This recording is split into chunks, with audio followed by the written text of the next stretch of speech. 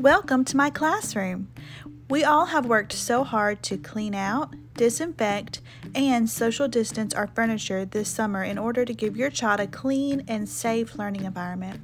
Ms. Carly and I still believe that students need to have hands-on activities and outlets of play in order to learn best. Keep watching to see how we plan on doing that with our classroom this school year. The first area is our carpet area. This is where we will have our whole group instruction of kindergarten standards.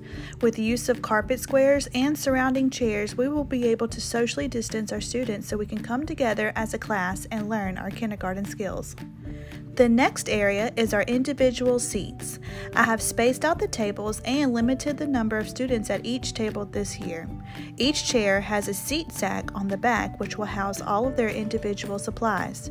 Students will do independent seat work as well as interactive centers at these tables.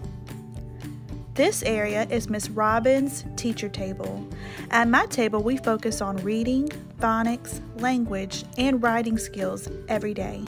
I group students depending on their needs and teach on their level to get them where they need to be. By the end of the year, your student will be reading and writing sentences. This area is Miss Carly's teacher table. At her table, we will focus on kindergarten math skills. Even though we will learn math skills as a whole class during carpet time, students often need this extra small group time so this teacher can easily aid the students in their specific needs. By the end of the year, your child will be adding, subtracting, and working with 2 and 3D shapes. We also have our dramatic play area, class library, writing center, STEM bins, and other fun activities that we will work in. All areas of the classroom will be sanitized daily and even multiple times throughout the day.